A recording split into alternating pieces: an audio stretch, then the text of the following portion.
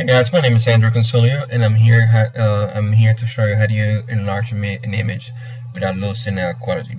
So one of the first things that we want to see and notice here in Photoshop is that we want to be on the photography section. So go all the way to the right hand side of the program, and out of the selections, all the selections, make sure that you're in here in photography. Now here's a picture. Now let's look at it. Going to image size, and so this picture is actually a 10 by 8. Click on OK. And the way we're gonna do the way we're gonna enlarge this picture is we're gonna use a theory called in Photoshop called the 110 rule. Basically what it says is that one of the best ways to maintain quality and avoid pixelation and distortion when you enlarge a picture is actually to do it in increments of 10%. So we want to go back into the image, and for that we're gonna change. We're gonna go in here, and instead of inches, we're gonna go into percentage, and we're doing 110%. We want to make sure that resample is checked, and in here we want to go and make sure the bicubic smoother base for enlargement is already checked.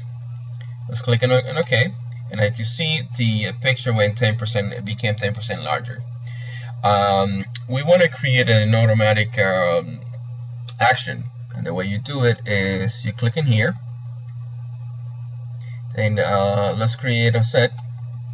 We want to call it 110 larger. So once the set is already created, we want to go in here and create a new action. Here's the action. We're going to record it. And again, we're going to go back into the image. We want to make sure again that it's 110%. Click. And again, it came up expanded. So we want to stop it. We want to keep on increasing the picture in increments of 10% by clicking in here, by clicking on the play selection. So as we click, the picture keeps on expanding and expanding.